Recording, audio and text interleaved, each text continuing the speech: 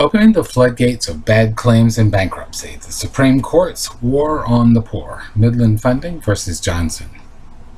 Brought to you by YourLegalLegUp.com, your advantage if you're being sued by debt collectors. Bankruptcy has been one refuge debtors have from debt collectors. And many people have thought that if they could just get into bankruptcy, they could then relax and forget about litigation and tend to their lives while the lawyers deal with it. If that was ever true, it isn't anymore. The Supreme Court's ruling in Midland Funding versus Johnson means that people in debt trouble now have to be more alert than ever, and bankruptcy just got a lot less safe. Now you have to be prepared to defend yourself pro se, even in bankruptcy. I have always cautioned that bankruptcy isn't necessarily what people think or hope for. See my article, Is Bankruptcy an Option for You, for example. The link's in the notes below. My point in that article and elsewhere is that because many of the things that got you in trouble are not helped by bankruptcy, for example, taxes and child support and other matrimonial duties, and considering the costs and consequences of bankruptcy, and finally, given that bankruptcy doesn't cure anything but debt, i.e. it doesn't help keep you from getting into debt if you aren't making enough money, bankruptcy is actually only rarely, very rarely appropriate for people being sued for debt. That's all still true. Despite all the ads you see, because bankruptcy is easy and routine for lawyers, it's rarely helpful for the people who attempt it. On the other hand, if what you want to do is deal with a few debts, chances are good that you can get that accomplished by defending yourself from the debt collectors, even without hiring a lawyer. That's why we're here. However, there are some times when even I suggest bankruptcy, as people who followed me know. The Supreme Court, however, just made everything a lot more complicated, though. Or rather, they just made it so that you cannot go into bankruptcy hoping not to have to pay attention to your rights anymore. Now, even if you go into bankruptcy, and perhaps particularly if you do, you still have to stay on your toes and watch your money, because the debt collectors can come out of the woodwork and make you pay debts in bankruptcy that they couldn't in other courts. And your lawyer is probably going to be less help than you expect. Sorry, bankruptcy lawyers. Now let's talk a little bit of reality here about bankruptcy. When people find out that you've got money problems, or if they think that you do, a lot of them are going to offer easy solutions. Many of them will be outright scams, as you know. All of them will be by people who want to make a living. If you work, you do it to make money, and you need to make enough money to live, and lawyers are no exception to that rule. What I'm about to say is not bad about lawyers, and I'm not saying that your lawyer will or wants to give you anything but the best. But pay attention to what I am saying, please. In Midland Funding versus Johnson, with the citations in the notes, the Supreme Court held that filing obviously outdated claims in someone's bankruptcy does not violate the Fair Debt Collection Practices Act, the FDCPA. If you are in bankruptcy or considering it, this is huge.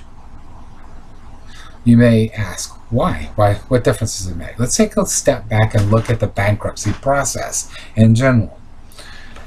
The bankruptcy process is basically a protection, as I said, for debtors. And what happens is when you declare bankruptcy, there's something called an automatic stay, which keeps debt collectors from suing you, and they all are supposed to file their claims, which are then going to be looked at by the court, decided on. The court's going to determine the amount of payments you make over what period of time, and then you do your best to do that. If you do succeed, then all of your debts will be discharged, and you'll get out of there with what's called a fresh start.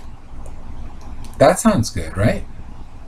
It isn't an easy path, and in fact, most bankruptcies are dissolved, that is, ended, without discharge. I believe the appropriate term there is the vast majority are dissolved without discharge. That is, they end without accomplishing their purpose.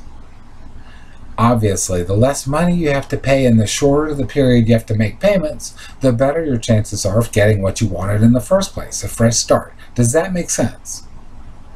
The dirty little secret of bankruptcy is that if claims are not disputed, they are generally granted. Maybe they shouldn't be under the law, but they are. So what does that mean?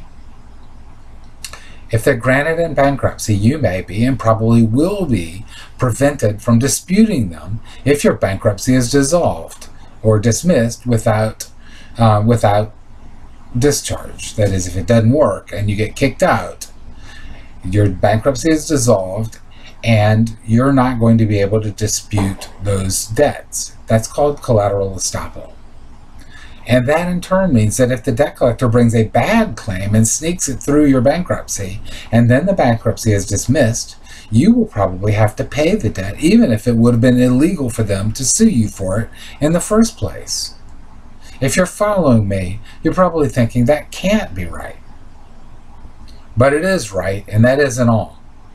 It won't surprise you to learn, will it, that debt collectors know all of this and have been deluging the bankruptcy courts with ancient debt claims, right? Understand these claims should never be allowed because an unenforceable claim should always be denied under bankruptcy rules. That means there's never a legitimate reason for bringing an obviously outdated claim. The Johnsons decided to sue Midland under the Fair Debt Collection Practices Act for doing that. Trying to take advantage of court mistakes to sneak in bad claims that should never be allowed and which would be illegal to sue for and regulates and in regular court violates the FDCPA, said the Johnsons. The Supreme Court ruled that that kind of a ripoff was just fine with them. There is no need to review here the tortured logic involved that allows the intentional doing of something that never under any circumstances should be allowed. After the Supreme Court's ruling, the state of the law simply is this. Debt collectors can file obviously unenforceable claims in bankruptcy without worrying about the FDCPA. And so what they're going to do is file thousands, millions of these claims and hope that a lot of them sneak through, and that when the bankruptcies are dismissed without discharge, they can then go after their money. That's their plan. That's what they're doing. That's what they have been doing. And that's what the Supreme Court said was just fine for them to do. What it means is that you have to worry about these claims now. In bankruptcy cases brought by poor people, the lawyers representing the bankrupts have little incentive to dispute wrongful claims because they're being paid from the scanty resources of their clients, or they're not being paid at all. Never fear, there's a U.S. trustee who's supposed to oversee the process and protect the bankrupt and legitimate creditors from bad claims, right? But guess what? They often don't. They're too busy, and there are too many claims. Hey, that's what they themselves say. Okay, what about the court? It should stop bad claims, right?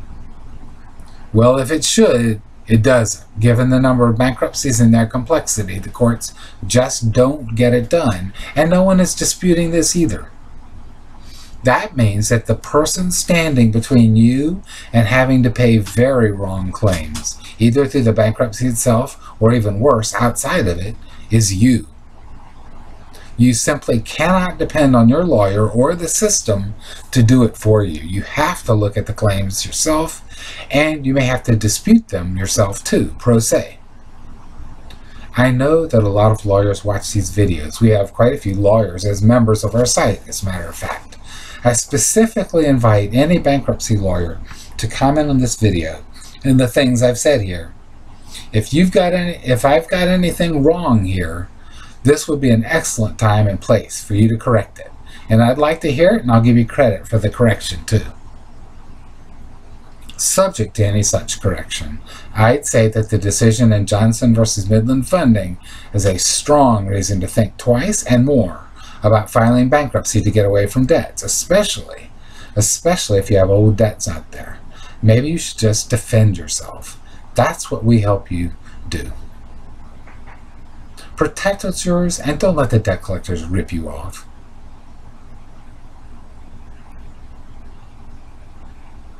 Your legal leg up.